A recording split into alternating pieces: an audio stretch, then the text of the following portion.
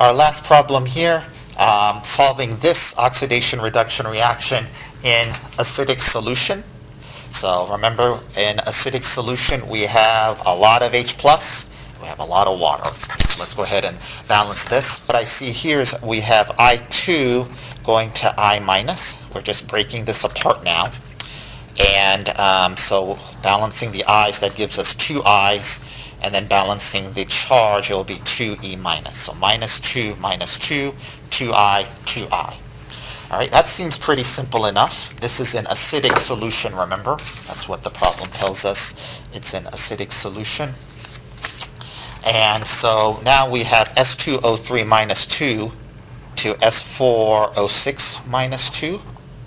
Let's go ahead and balance the sulfurs here. 2 times 2 sulfur is 4 sulfurs. 2 oxygens, 2 times 3 is 6 oxygens, 6 oxygens.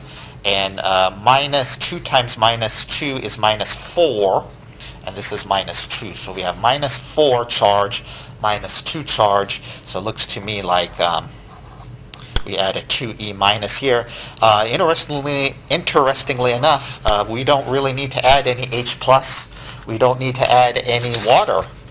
Okay, even though this is an acidic solution, part E here, this is an acidic solution, we don't really need to add any water. We don't need to add any H+. This really is convenient for us.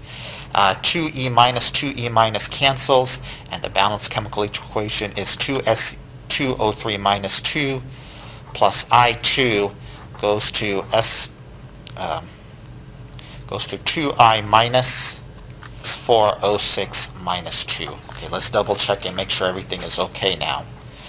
2I is good. 4 sulfurs is good. 6 oxygens is good. Now we got to balance the charge here. -4, 2 times -2 is -4. -2 is -4. So this is the balanced chemical equation here.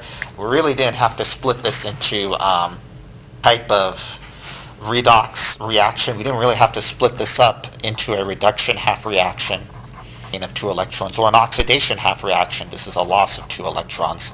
We could have just balanced it straight up. So